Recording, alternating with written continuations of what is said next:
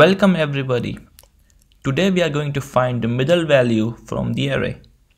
So in this challenge, you are given an array containing 3 numbers and we need to return the index of the number that lies between the other 2 numbers. So if you check the example, we have 3 numbers 15, 25 and 55. Then we need to return the index of 25 because 25 is a number which actually lies between 15 and 55. Similarly, if you check the second example, we have numbers like 99, 175 and 49. So the least number is 49 and the maximum number is 175. In this case, this 99 is the one which lies between these two, which lies between 49 and 175. So in this case, we need to return 0 because 99 is at 0th index. So let's attempt this problem.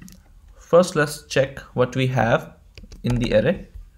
We have these 3 values. Okay, fine. We can make use of math object and we will make use of min and max function because we need to find minimum and the maximum number out of those 3 values that are provided to us as an input. So let's quickly create a constant called max to store the max number.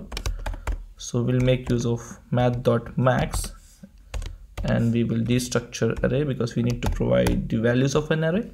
We have used this in the previous challenges as well. And similarly create for minimum math.max provide array.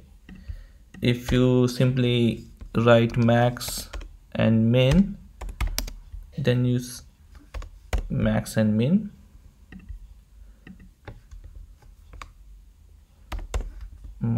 Sorry for the typo. So from this collection 15, 25 and 55, we have max value. We got the max value as 55 and the min value as 15. Fair enough up to this point. Now the condition that is helpful for us to identify the middle value is to check if the number is neither minimum nor maximum. If that is true, that means the number in the current execution is the middle number that we are looking for. So what I mean by that, let's understand it through the code.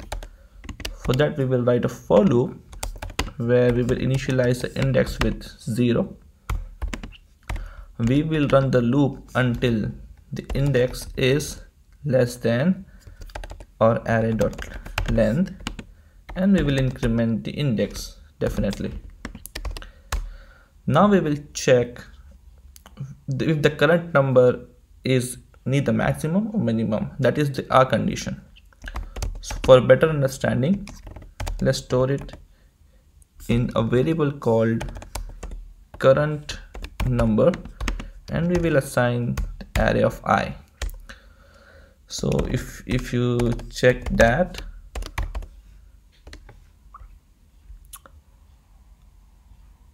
I made a mistake. It's not I, it's index. So this loop will run 3 times and every time we'll get 3 values. The first value will be 15, next is 25 and the last value will be 55 as given in the input. Now we will check if current number is neither a minimum number and current number is not even equal to our maximum number. If this is true, then we are sure that we found the middle number.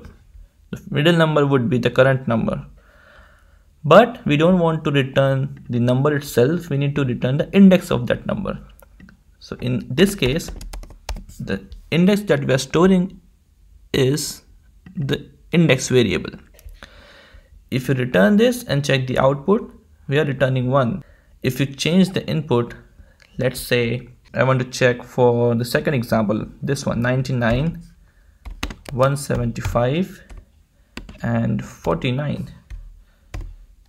In this case, we are returning 0 because as we discussed previously, 99 is the one which is lying between 49 and 175 and the index of 99 is 0. So that was the problem about finding a middle value if three numbers are provided to you in an array. I'll see you in the next one. Thank you very much.